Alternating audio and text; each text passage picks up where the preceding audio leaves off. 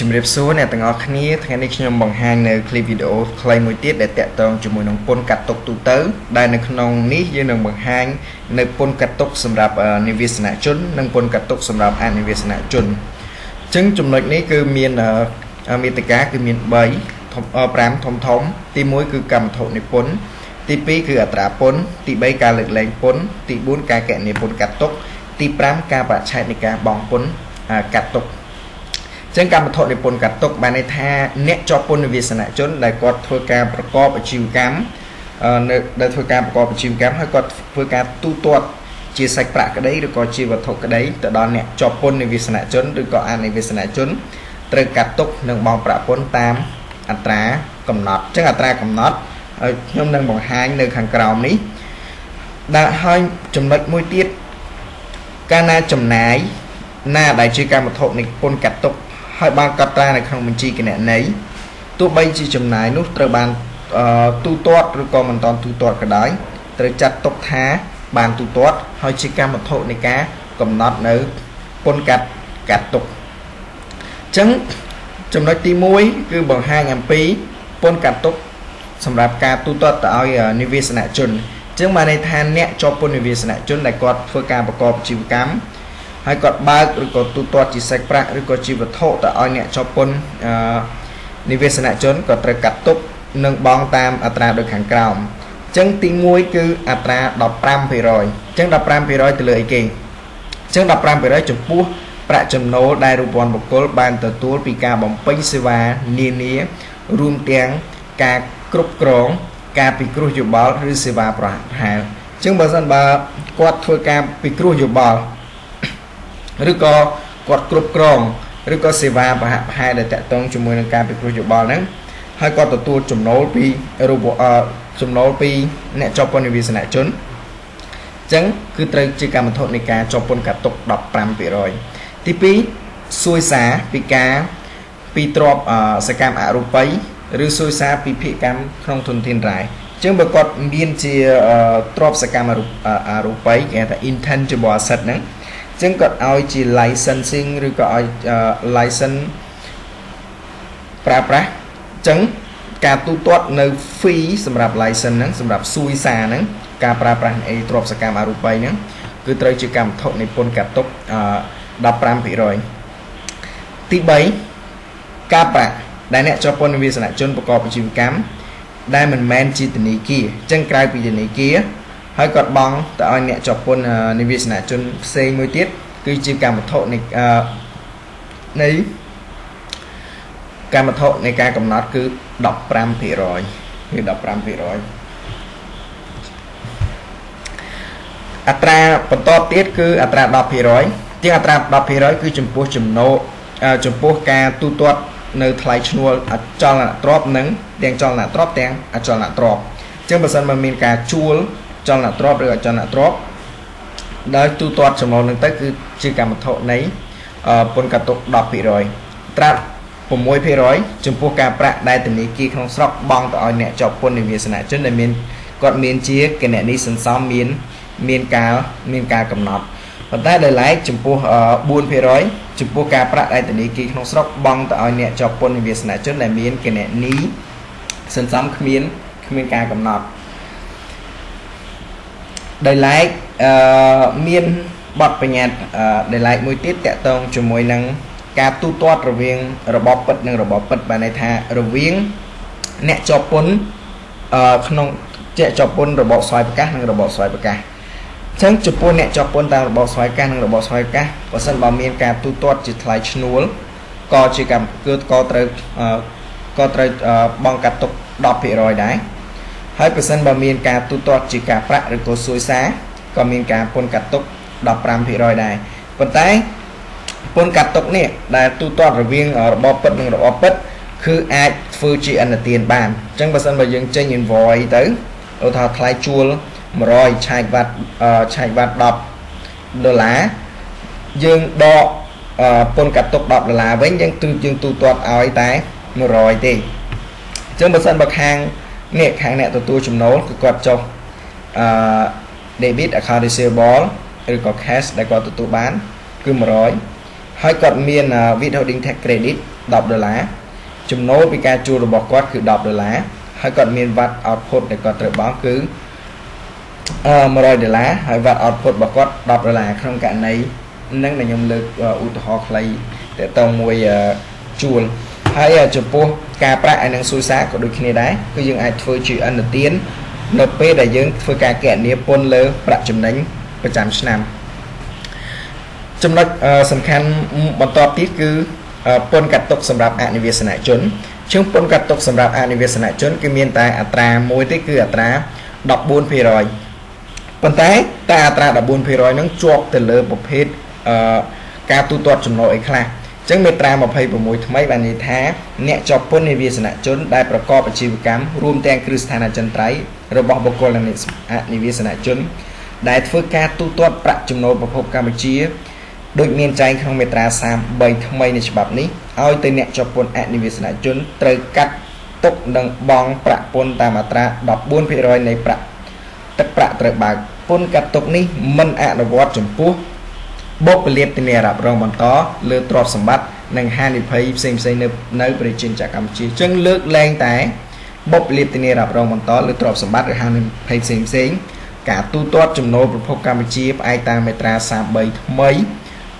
ទៅឲ្យអ្នកជាប់ពន្ធអនិវាសនជនជាកម្មវត្ថុនៃការជាប់ពន្ធកាត់ទុក14%អញ្ចឹងដោយសារតែនៅក្នុងចំណុចនេះមានពាក្យកន្លឹះមួយទៀតតទៅមួយគ្រឹះស្ថានអចិន្ត្រៃយ៍អញ្ចឹងតាមរយៈគ្រឹះស្ថានអចិន្ត្រៃយ៍ដែលគាត់ធ្វើការផ្ទេរចំណូលប្រភពកម្ពុជាក៏ជាកម្មវត្ថុនៃពន្ធកាត់ទុក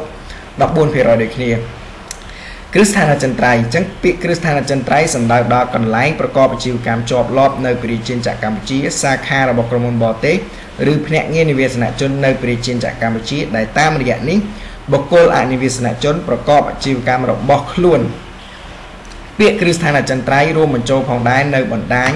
ឬរូបភាពទំនាក់ទំនងផ្សេងទៀតដែលតាមរយៈនេះបុគ្គលអនិវាសនជនធ្វើសកម្មភាពសេដ្ឋកិច្ចនៅប្រជាជាតិកម្ពុជាគ្រឹះស្ថានអចិន្ត្រៃយ៍ត្រូវចាត់ទុកជានីតិបុគ្គលនិវាសនជនចំពោះតែប្រាក់ចំណូលប្រភពកម្ពុជាអញ្ចឹងបើសិនបើគាត់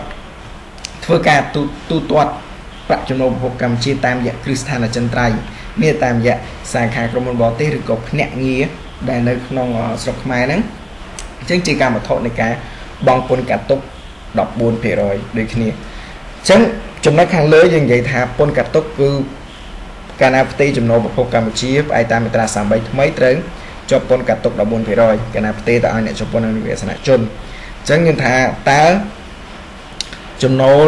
ប្រភពកម្ពុជាផ្អែកតាមមាត្រា33មានអ្វីខ្លះអញ្ចឹងទី1ការប្រាក់អ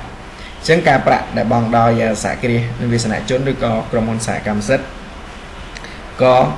ទៅឲ្យអ្នកជាប់ពន្ធអនិវាសនជនគឺត្រូវជាប់ពន្ធកាត់ទុក14%ដូចគ្នាភាគលាភដែលបែងចែកដោយសហគ្រាសនិវាសនជនចំណូលពីសេវាកម្មដែលបំពេញនៅប្រជាជាតិកម្ពុជាចំណូលពីការគ្រប់គ្រងនិងសេវាបច្ចេកទេសដែលទូទាត់ដោយបុគ្គលនិវាសនជនចំណូលពីចលនាទ្រព្យនិងអចលនទ្រព្យបើទ្រព្យនោះស្ថិតនៅប្រជាជាតិកម្ពុជាទី6សួយសារដែលបានពីការប្រើប្រាស់ឬសិទ្ធិប្រើប្រាស់ទ្រព្យអរូបីដែលទូទាត់ដោយបុគ្គលនិវាសនជនឬបុគ្គលអនិវាសនជនតាមរយៈគ្រឹះស្ថានអចិន្ត្រៃយ៍តាំងនៅប្រជាជាតិកម្ពុជាផលចំណេញពីការលក់អចលនទ្រព្យស្ថិតនៅកម្ពុជាឬផលចំណេញពីការផ្ទេរផលប្រយោជន៍ណាមួយនៃអចលនទ្រព្យស្ថិតនៅកម្ពុជាបុព្វលាភធានារ៉ាប់រងឬធានារ៉ាប់រងបន្តចំពោះហានិភ័យនៅកម្ពុជាផលចំណេញពីការលក់ចលនាទ្រព្យដែលជាចំណែកនៃទ្រព្យអាជីវកម្មរបស់គ្រឹះស្ថានអចិន្ត្រៃយ៍របស់អ្នកជាប់ពន្ធអនិវាសនជនអញ្ចឹងបានថាបើគាត់លក់នៅជាចលនាទ្រព្យដែលជាចំណែកនៃទ្រព្យអាជីវកម្មជា asset របស់ PE នេះហើយគាត់ផ្ទេរនៅផលចំណេញហ្នឹងទៅឲ្យអ្នកជាប់ពន្ធអនិវាសនជនគឺត្រូវជាប់ពន្ធកាត់ទុក14%ដូចគ្នាទី10គឺចំណូលពីសកម្មភាពអាជីវកម្មរបស់បុគ្គលអនិវាសនជនតាមរយៈគ្រឹះស្ថានអចិន្ត្រៃយ៍អញ្ចឹងតាមរយៈគ្រឹះស្ថានអចិន្ត្រៃយ៍នេះនៅកម្ពុជាដែលគាត់ផ្ទេរចំណូលប្រភពកម្ពុជាទៅហ្នឹងតាមរយៈគ្រឹះស្ថានអចិន្ត្រៃយ៍ហ្នឹងគឺត្រូវជាប់ពន្ធកាត់ទុក14%ដូចគ្នាអញ្ចឹងការលើកលែងពន្ធកាត់ទុកទី1គឺការប្រាក់ដែលបង់ឲ្យធនាគារក្នុងស្រុកអញ្ចឹងបើសិនបើធនាគារខ្ចីពីធនាគារហើយបង់ឲ្យគ្នាទៅវិញទៅមកគឺ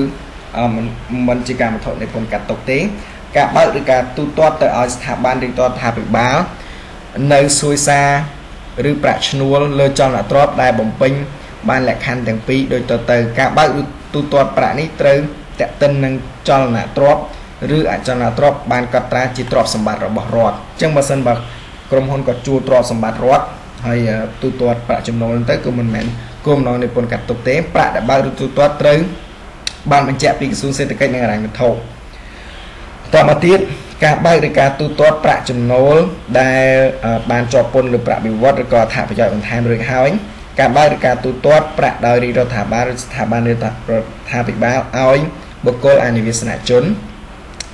ចឹងមួយទៀតគឺចំណូលរបស់អង្គការណាមួយតទៅទៀតចំណូលរបស់អង្គការពលករសភាពាណិជ្ជកម្មឧស្សាហកម្មកសិកម្មក្នុងករណីចំណូលរបស់អង្គការនោះមិនត្រូវបានប្រើប្រាស់ជាផលប្រយោជន៍ឯកជនរបស់អ្នកចូលហ៊ុនឬក៏រង្វាន់បុគ្គលមួយទៀតគឺភាគលាភដែលទូទាត់ទៅឲ្យសហគ្រាសនិវាសនជនក្នុងករណីក៏បានបង់ពន្ធតាមមាត្រា20ថ្មី23ថ្មីនិង26ថ្មីរួចរាល់ហើយការលើកលែងពន្ធកាត់ទុកចំពោះចំណូលរបស់សហគ្រាសនីតិបុគ្គលជាប់ពន្ធតាមរបបពិតអញ្ចឹងបើសិនបើរបបពិតគាត់ធ្វើការបំពេញសេវាឲ្យគ្នាទៅវិញទៅមកក្នុងលក្ខខណ្ឌដែលគាត់បំពេញលក្ខខណ្ឌ2នេះគឺมันមានបំណងมันសម្រាប់ជាគោលបំណងនៃពន្ធកាត់ទុកទី2ទី1គឺចំពោះចំណូលដែលបានពីការបំពេញសេវានេះរួមទាំងការគ្រប់គ្រងការពិគ្រោះយោបល់សេវាប្រព័ន្ធរបស់សហគ្រាសនីតិបុគ្គលដែលជាប់ពន្ធតាមរបបពិតបានថាគាត់ចុះបញ្ជីជានីតិបុគ្គលដូចគ្នាអញ្ចឹងលក្ខខណ្ឌមួយទៀតលុះត្រាតែទឹកប្រាក់នោះត្រូវបានកត់ត្រាក្នុងវិក័យប័ត្រអាករដែលចេញដោយអ្នកទទួលប្រាក់ហើយសរសេរបំពេញគ្រប់នីតិត្រឹមត្រូវនិងច្បាស់លាស់អញ្ចឹងបាននីតិអ្វីខ្លះដែលនៅលើវិក័យប័ត្រហ្នឹងគាត់ត្រូវបំពេញមានថាសេវាប្រមាណបងអាករលើម្លាញ់ថែមបានហើយតាមនីតិមួយដែលតាក់ទងជាមួយនឹងនីតិវិក័យប័ត្រហ្នឹងបានគាត់អាចរួចផុតពីពន្ធកាត់ទុកបានចឹងការកណនីពន្ធកាត់ទុកចឹងអ្នកជាប់ពន្ធនិវាសនជនប្រកបអាជីវកម្មទាំងអស់ត្រូវប្រមូលពន្ធកាត់ទុកចឹងបានថាអ្នកជាប់ពន្ធនិវាសនជនគាត់ត្រូវប្រមូលពន្ធកាត់ទុក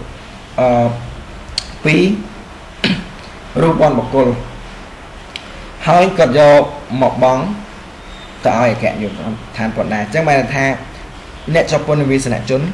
គាត់គឺជាភ្នាក់ងារកាត់ទុកហើយគាត់ប្រមូលពន្ធកាត់ទុកហ្នឹងយកមកបង់ជូនអគ្គនាយកដ្ឋានពន្ធដារចឹងចំនួនទឹកប្រាក់កាត់ទុកត្រូវកណនាលើចំនួនទឹកប្រាក់ដែលត្រូវទូទាត់ទៅឲ្យបុគ្គលណាមួយមិនតាន់កាត់ទុកទឹកប្រាក់បានថាទឹកប្រាក់ដល់ប្រមាណថាទូទាត់ 1000 អញ្ចឹងប្រាក់ពន្ធកាត់ទុកគឺយក 1000 គុណជាមួយនឹងអត្រាដែលសម្រាប់គោលបំណងអត្រានៃពន្ធកាត់ទុកហ្នឹងទៅហើយពន្ធនេះត្រូវបង់នៅពេលណាអញ្ចឹងពន្ធកាត់ទុកគឺត្រូវធ្វើការប្រកាសនិងបង់យ៉ាងយឺតបំផុតត្រឹមថ្ងៃទី20នៃខែបន្ទាប់យើងអាចឆែកទៅមើលនៅ calendar របស់អគ្គនាយកដ្ឋានពន្ធដារអាចមាននៅការប្រែប្រួលនៅការបច្ឆេទមួយចំនួនអាស្រ័យទៅលើបំទានអីផ្សេងៗអញ្ចឹងសូមអរគុណច្រើនចំពោះការតាមដាននិងមើលនៅវីដេអូខ្លីនេះសូមអរគុណច្រើនបាទ